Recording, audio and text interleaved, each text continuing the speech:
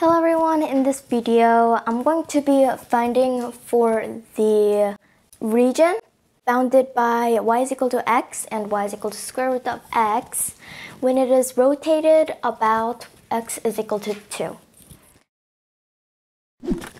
So first I'm going to graph what this problem looks like. Y is equal to x is just looks like this, and y is equal to square root of x looks like this. And the point where they intersect is at x is equal to 1, and that is also at y is equal to 1. Oh, I can just write 1. And we're going to rotate this region around the line x is equal to 2. And that means so I'm going to just write everything, draw everything that I drew here. So so that it looks like it's mirrored.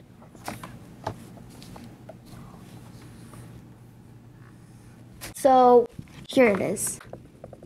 And if we rotate this to find for the volume, we're going to use washers to do this, which means that we're going to subtract the larger disk with the smaller disk. The larger disk here would be here. Well, it doesn't have to be here. It can be and the radius and we're going to use this radius. And the smaller disk would be this one. They both will have a width or depth of dy. Okay, I drew this really horribly, but I hope you get the basic idea.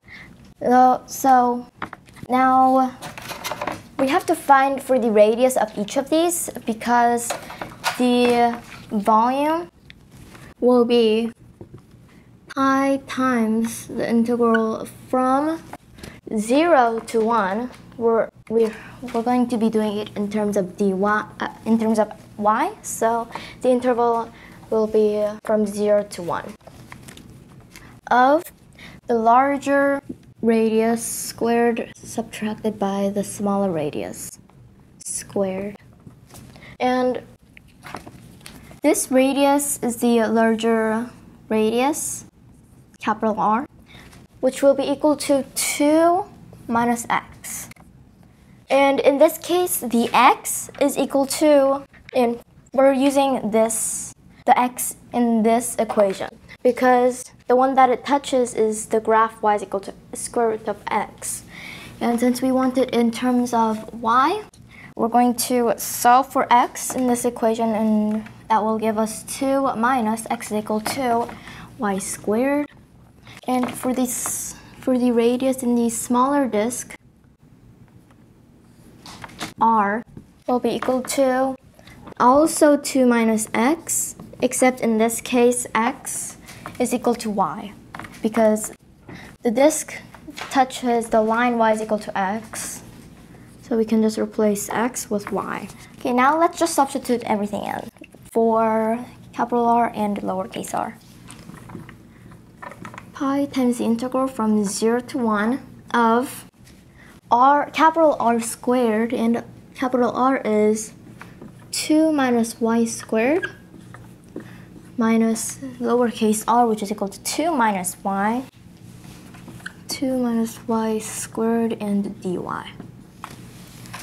Now we're going to just simplify what's inside the integral and then take the integral. This is basically just equal to the 2 minus y squared is equal to 4 minus 4 times y squared plus y to the power 4. We just expanded it and subtracted by 2 minus y squared, which if we expand it is equal to 4 minus 4 times y plus y to the power 4. We can simplify this, and these two will cancel out. And oh wait, no, I'm sorry. This is supposed to be y y to the power of 2. And so nothing else will really cancel out, except we can simplify just one thing. If we simplify this, we can get 4 times y from this. We have negative, negative, that makes positive. And negative 4 times y squared minus y to the power of 2, so that makes negative 5 times y to the power of 2 plus y to the power of 4 dy. And now we're just going to simply take the integral of this, and that would be our answer for the volume. Let's take the integral of this, and we would get 2 times y to the power of 2 minus 5 divided by 3 times y to the power of 3 plus 1 divided by 5 times y to the power of 5 from 0 to 1. And now we can just substitute these in. Let's substitute the 1 first into all of this, and we'll have 2 minus 5 divided by 3 plus 1 divided by 5 minus, if we put 0 inside here, we'll just get all zeros. So we don't have to worry about that. And let's simplify this a little bit. So this is equal to 30 divided by 15 minus 25 divided by 15 plus 3 divided by 15. And if we simplify this, we'll get 8 divided by 15. So that means that this would be our final answer for the volume. So that will be it for this video. And in this video, I just explained how to find for the volume of the region bounded by y is equal to x, and y is equal to square root of x when the region is rotated about the line y is equal to 2. Thank you for watching, everyone. Bye.